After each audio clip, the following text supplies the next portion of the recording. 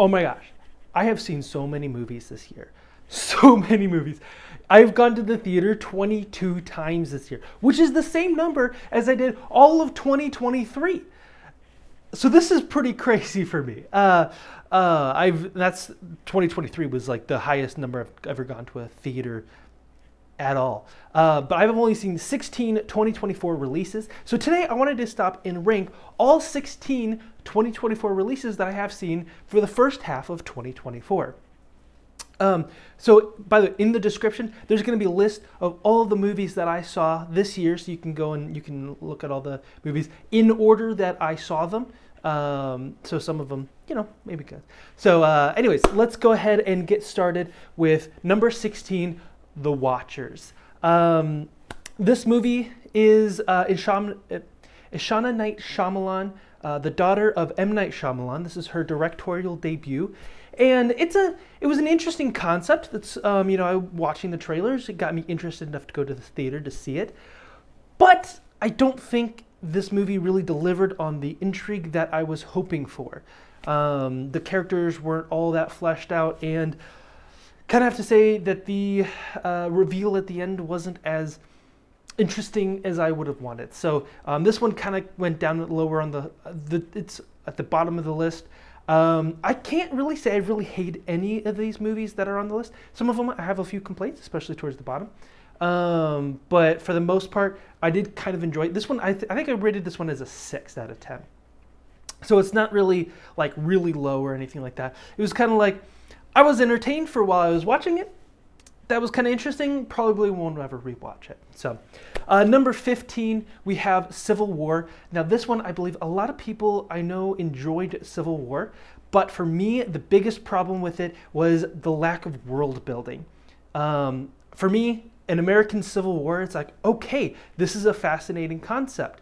I'm really appreciative that they didn't do, like, they didn't involve like a modern American politics, and I'm like, fantastic. But then they also didn't bother explaining the world that you're in. They didn't really bother explaining it, so they didn't really, and I was kind of disappointed because I'm like, there's just especially a few different times where it's like, I didn't know what to think of this situation because I didn't know the political background or why things were happening. And when you have California and Texas teaming up, there needs to be some explanation here. Part of me wonders if a non-American wrote some of this, because like, if you're an American, California and Texas teaming up does not make any sense. And so I want an explanation for why that is, or why what the state of the world. And like they clearly had some of that writing done, because they showed for like a second a map that had like 4 or 5 different factions. And it's like, whoa, what's going on here? It's not just like simply like 2 states separating off and fighting it. It's not that. So because of all that, all the lack of world building, that's where all the intrigue was there for me, and they didn't have it. So that's why it's at number 15. Number 14 was A Quiet Place Day One. This is the most recent movie on the list, and I'm sure a lot of Quiet Place fans are going to place this much higher on their list. But for me, I don't know. I just, maybe just the intrigue is just not there for me. Maybe this is just not my franchise. I haven't seen the first A Quiet Place or second one. So I didn't really have much of an interest in the movies, but I decided to go see this one, and it didn't win me over. I had fun with it. I have no real complaints about A Quiet Place Day One. I'm just like, it just wasn't for me. So that's why it goes a little bit lower. Number 13, Godzilla, Kong, A New Empire. This movie, like these movies, terrible movies when it comes to like the writing for the humans and everything like that. It's super stupid, but very entertaining fights. And I place this one out of all the Godzilla and Kong movies from the MonsterVerse and whatnot. I consider this one the best because it's got like the best action.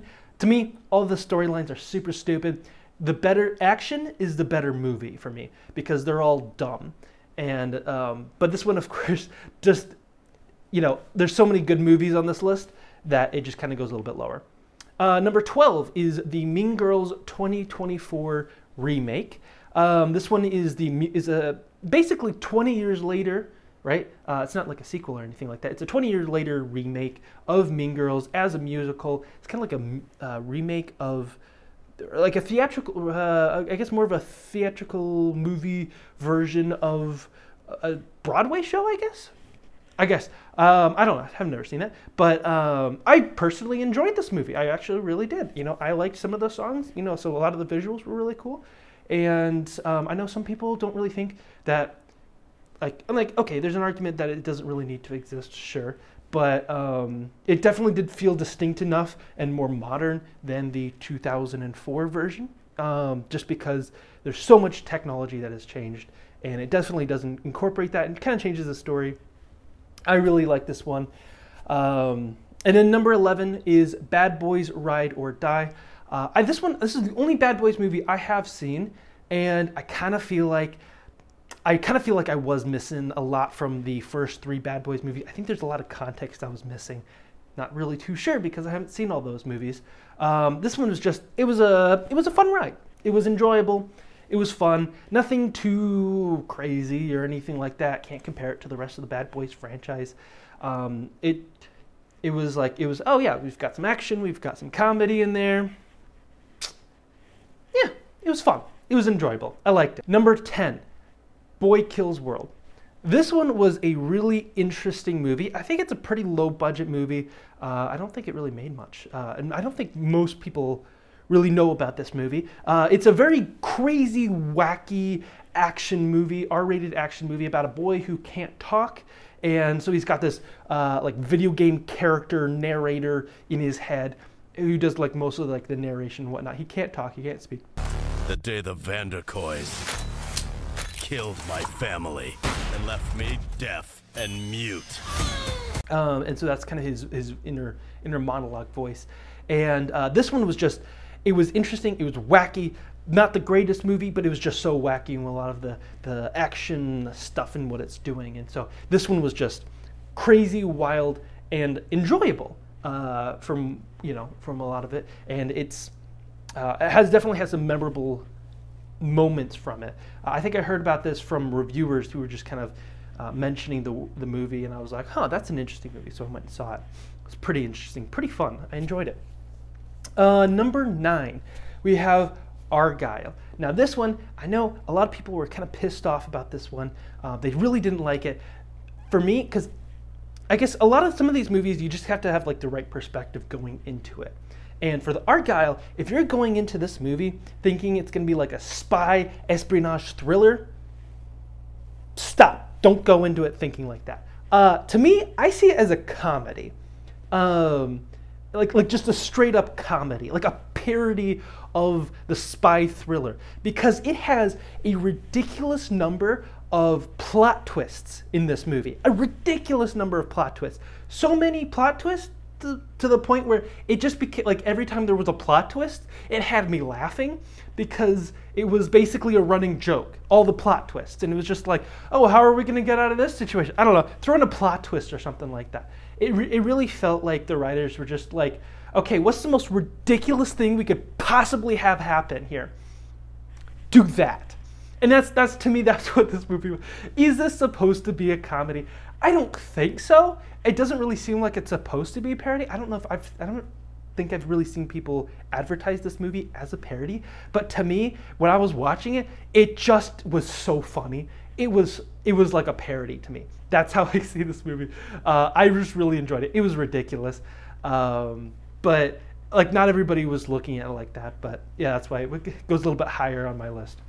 Number 8, we have The Bikeriders. I was interested in seeing it because it has Austin Butler and Tom Hardy in it, and it's kind of really cool. It's a 60s movie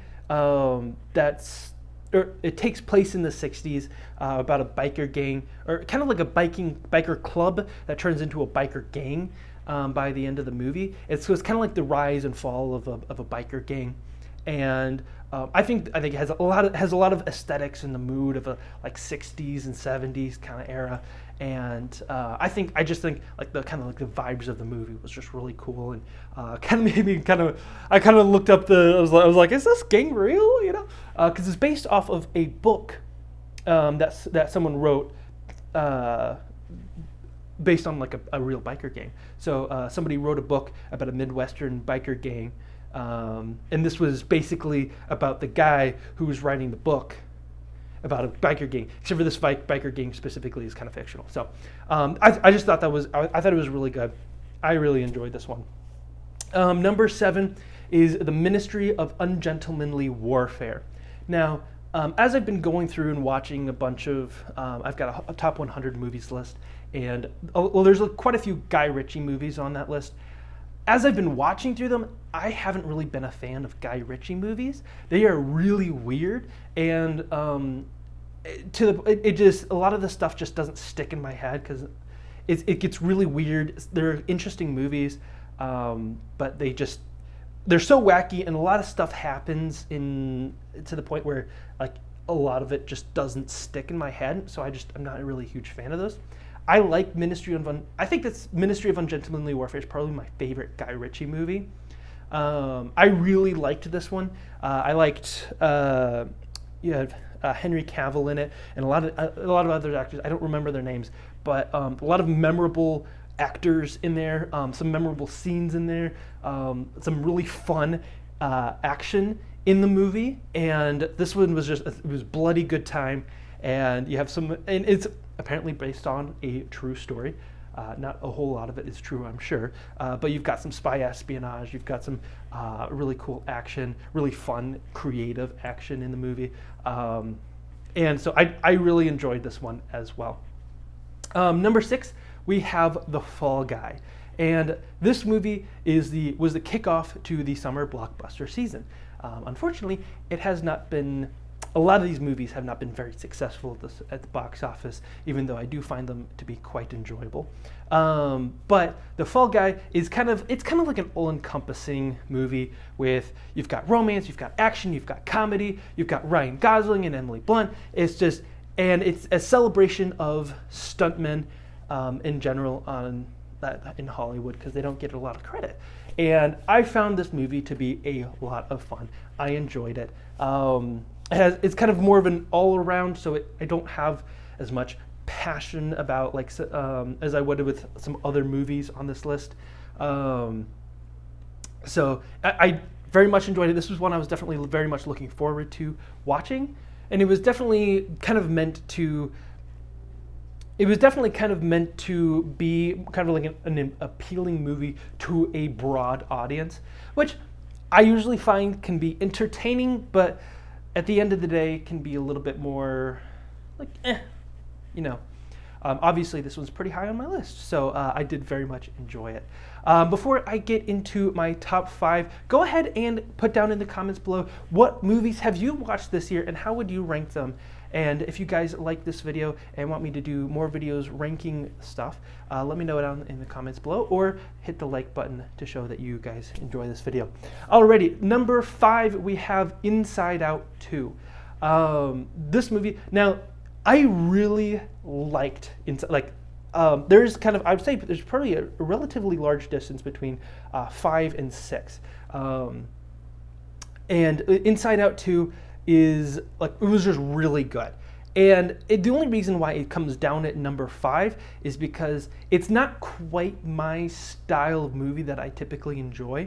I typically enjoy like the more action and related movies, and this is a more family-friendly movie, or a more family movie, and so that's kind of why it goes a little bit lower down on my list, just because it's not my type of movie. But I really did enjoy it. Now, I used to not like Inside Out, and then I rewatched it in preparation for Inside Out 2, and I was like, oh my gosh, Inside Out's really good, and we're going to watch Inside Out 2, that's really good. And so I really enjoyed the Inside Out 2, and the way it does everything. It's probably the best Pixar movie. I mean, it definitely is the best Pixar movie that has come out in many, many years. So this was a great, kind of refreshing that it was actually a good Pixar movie, instead of being like another disappointing, like, oh, it was mediocre, it was fine, or a disappointing sequel. It's a sequel that rivals the original. At number 4, we have Furiosa, a Mad Max Saga. And this one, I just recently got into the Mad Max I've got a bunch of videos on my channel where I talk about Mad Max Fury Road, and then Furiosa as well. And I recently got into the franchise because Furiosa was coming out. It was kind of really the I actually didn't really know like much about the Mad Max franchise, and I saw the trailer and I was like, I gotta see it. I'm sold on that. And so then I went and watched all the Mad Max movies. I very much enjoy the franchise, and going to see this movie, I really enjoyed it. It took me a little while because it's a movie that spans across Furiosa's life. Instead of just taking place in a small chunk, it takes place over her entire life. This is the backstory of Furiosa from Mad Max Fury Road, so it's kind of a little bit of a prequel. And so I kind of like, I'm not really a fan of those types of movies, but like it was aging well, and then I had to rewatch it to kind of get a better like, okay, yeah. So kind of have to process that movie a little bit more.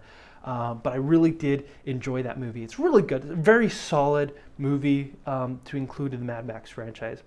Number 3 is a horror movie, Abigail. And this movie was definitely a surprise. I didn't really know about it at first, and it's basically a vampire ballerina in a mansion. That's basically your entire premise. And like, I'm not usually a big fan of like I can enjoy horror movies, kind of. Like most horror movies that I watch, they're not really suspenseful or anything like that because they don't have characters that really make you care about them at all. And so, you know, I'll just watch, like I'm watching horror movies and whatnot, and I'm just like, it's fine. I'm not like a huge fan of them or anything like that. I found Jurassic Park to be a much more suspenseful movie than most horror movies. And with Abigail, this was like, wow. Like, I was impressed because you actually like some of my favorite characters were killed off, which isn't usually a sentence I would say in a horror movie because I don't usually have favorite characters. But there was a couple of characters that I really liked, and they got killed off, and that kind of made me sad. And I was really happy when the person who survived didn't die. I was like, oh my gosh, thank goodness that she survived. And then they also did some things in the climax, like towards the end, that like they were kind of like, hey, maybe we'll go this direction. And I was like, oh my gosh, yes, go that direction. And it's a very unconventional direction. And they did that, and I was super happy about it. So this had like a bunch of roller coaster of emotions, a lot of things that you would want from a movie that you don't typically get from a horror movie. And that just put it really high up on my list. For a long period of time, it was number 2 on my list, but the movie that ended up taking that number 2 spot was Kingdom of the Planet of the Apes. Now, this is the first Planet of the Apes movie I ever saw. I never saw a Planet of the Apes movie until this movie came out. And so a coworker kind of convinced me to go watch this movie. And I went to see the movie, and I was like, wow.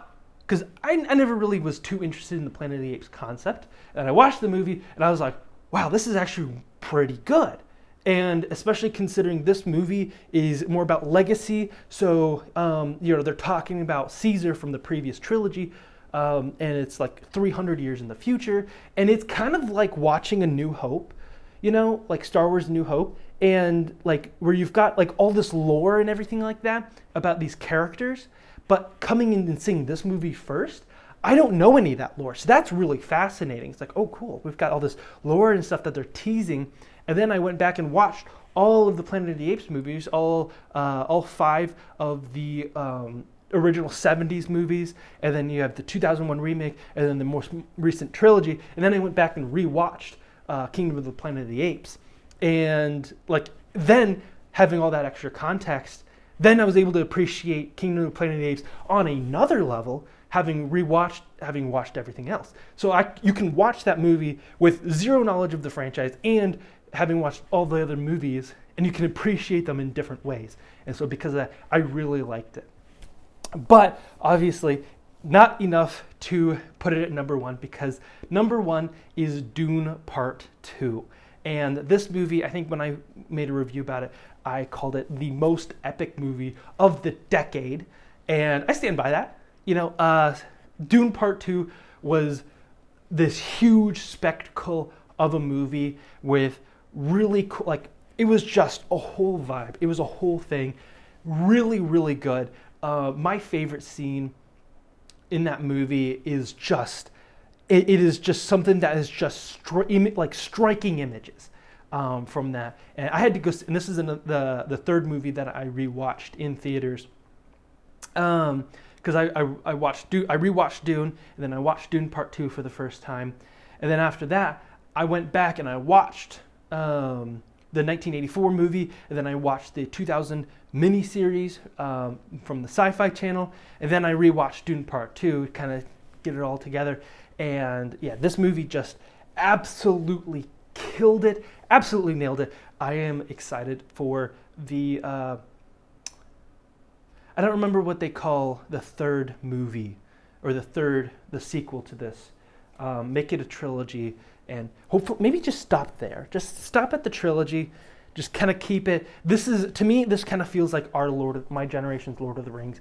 I was a baby when Lord of the Rings came out. I was not, by no means, old enough to watch Lord of the Rings when it came out in theaters. So to me, this is like my Lord of the Rings. It's like these technically perfect movies that you really could not do any better.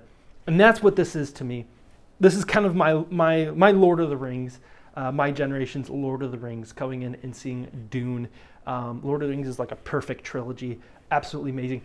Is the Dune trilogy going to be as perfect? Absolutely not, because the first movie I find to be significantly weaker than the second one. But to me, Dune Part 2 is the best movie I have seen in theaters all year. And that is my list. If you guys enjoyed this, definitely go ahead and hit the like button. And thank you for sticking around for the end of the video. And by the end of the year, I probably will do a full 2024 ranking list of all the movies. I don't even know how many movies I will see in July through December. We'll see how many I watch. This could easily double. So it could be 32 movies by the end of the year. Who knows? We'll never know until it happens. So thank you guys so much for watching, and we'll see you guys in the next episode. Ciao.